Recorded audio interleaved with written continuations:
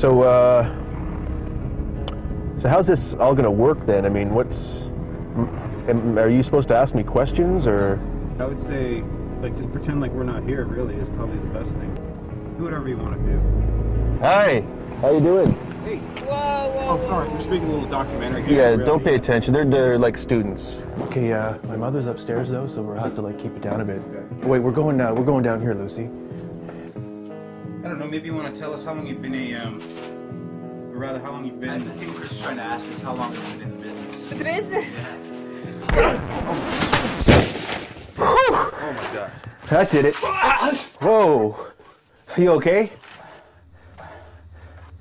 Yeah.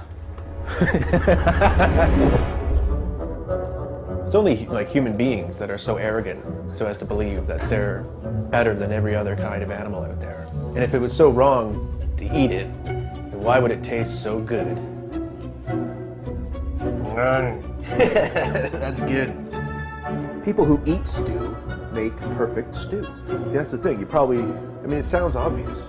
There's got to be at least 100 active serial killers in North America right now. And you guys are going to be editing this, I take it. The first thing you have to realize is that they're just not wired right. And I'm just like looking into the camera, right? You know what they say, every cannibal wants to be a director, right? Often these people are loners, but sometimes they may be surrounded by a small group of friends. Yeah, you know, it's just a beer league. It's the way to blow off some steam, you know? A bunch of regular guys out there. No one's really good.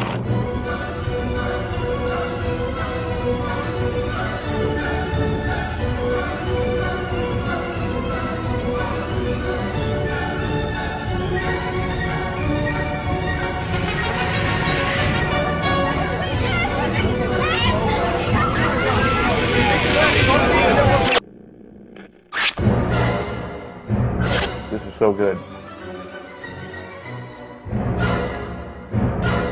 Everyone writes about their crimes anyway, right? It's gonna write like a cookbook.